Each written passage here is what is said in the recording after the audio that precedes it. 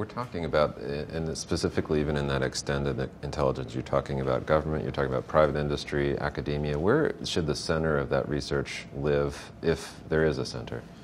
I think it's a good question. I think that MIT would argue it should be at MIT.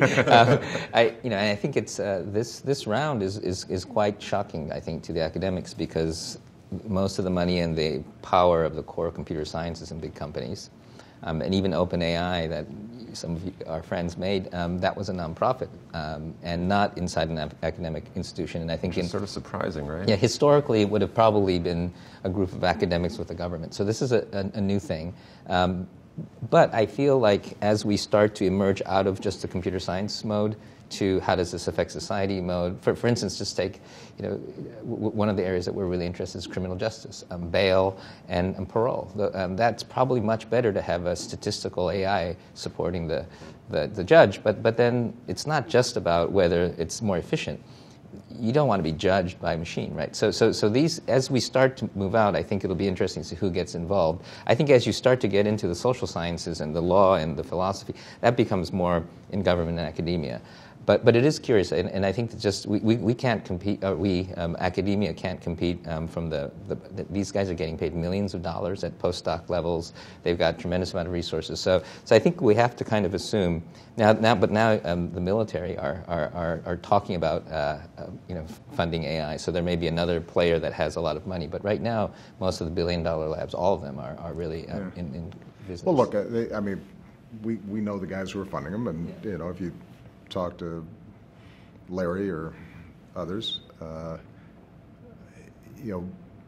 their general attitude, understandably, is the last thing we want is a bunch of bureaucrats and that are slowing us down here as we chase the unicorn out there. Part of the problem that we've seen is that our general commitment as a society to basic research has diminished. Our confidence in collective action has been chipped away, partly because of ideology and rhetoric. And so if the notion is if it's government, it's bad. And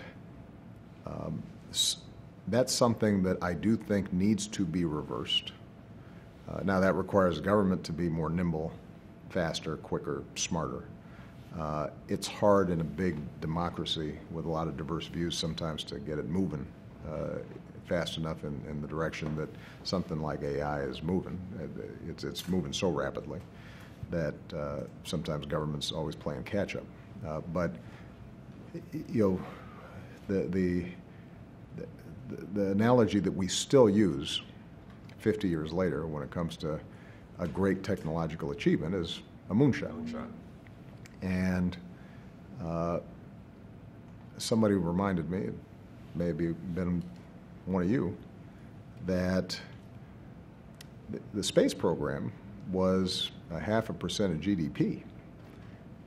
And that doesn't sound like a lot, 0.5% of GDP, but in today's dollars, that'd be $80 billion that we would be spending annually on AI. And right now, we're spending less than $1 billion.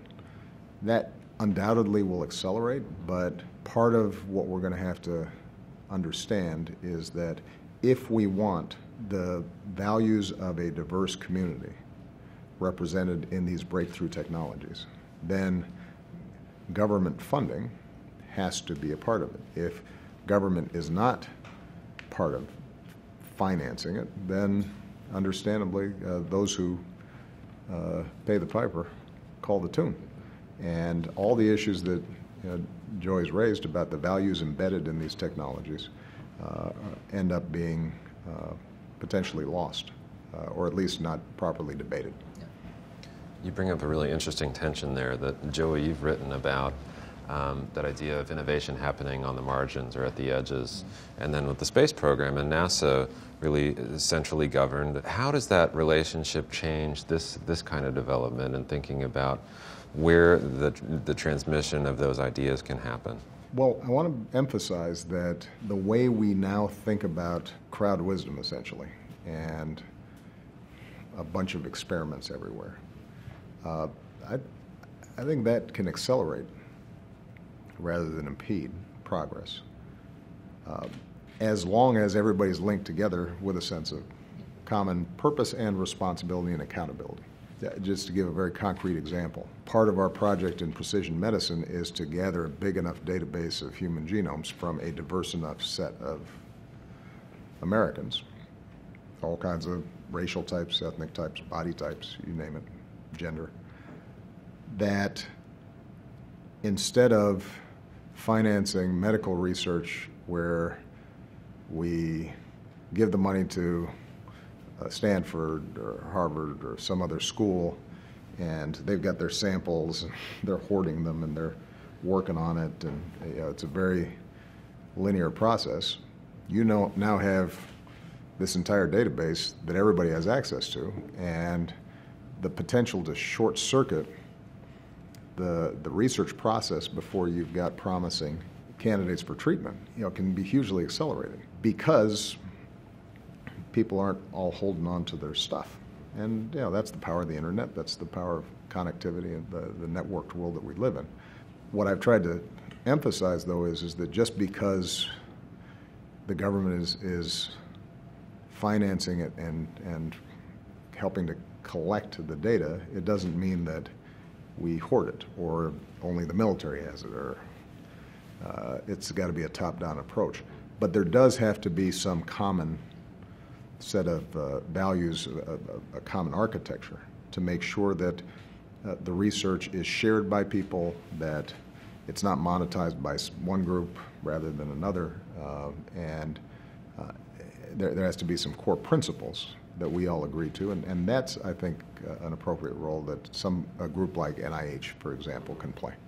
And I think that if you look at the Moonshot, a lot of the value were the tools that were created in order to do that. Or if you look at CERN, they've got some esoteric physics problem, but they invent the web while they're at it. And so I think these mega projects bring together an interdisciplinary group to solve a problem. And so that's really interesting. And I think one of the problems with standard peer-reviewed government funding is it goes out in this kind of hierarchical pattern that's very politically correct and very rigorous, but it doesn't really get these big ideas going. Right.